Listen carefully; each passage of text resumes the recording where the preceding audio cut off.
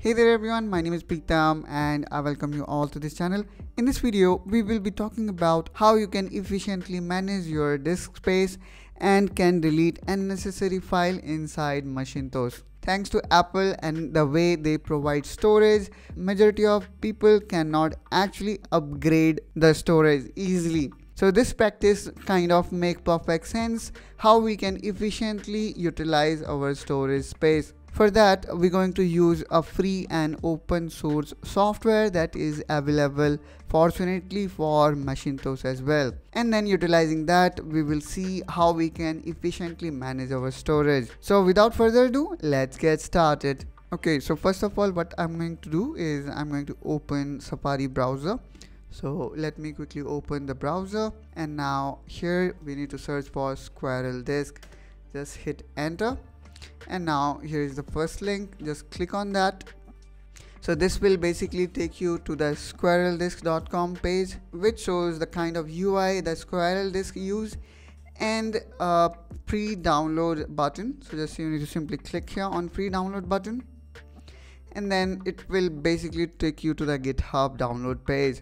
So since we are here downloading for Apple, so we will be selecting the DMG file. So simply click on that, and it will basically download a small package of 10.5 MB.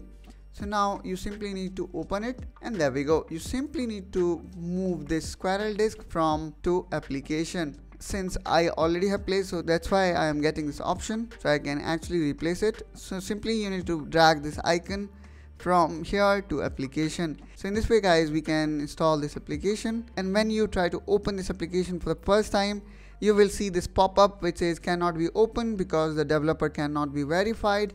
So what we need to do is we need to cancel it here, and then we need to go to system setting, and here go to privacy and security, and you will find this option which is currently blocking this application. So you need to click here on open anyway, and then you need to provide your password. Now click on modify setting, and then click on open. So in this way guys, we can open this application. And now here I would like to have a look on this drive, which is 71% filled up.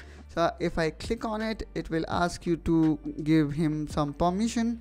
So if I click here on the maximum size, I can see what are the exact thing that are consuming lot of disk space. In my case, the user is consuming, so I can actually work in this particular one, and then I can further dig down and can find the real culprit.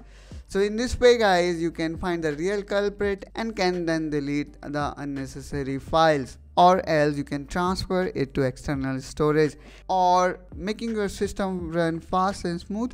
Also, the SquirrelDisk gives you option to directly drag and drop the folder to recycle bin, just like this. So in this way guys, we can efficiently manage space inside Macintosh. That's all guys from my side in this video. I hope that you find this video helpful and informational. If yes, then do like and subscribe to this channel, because we keep on bringing you productivity videos that actually going to make impact in your day-to-day life. Thanks again for watching this video, and I will catch you soon in my another video. Till then, take care and bye bye.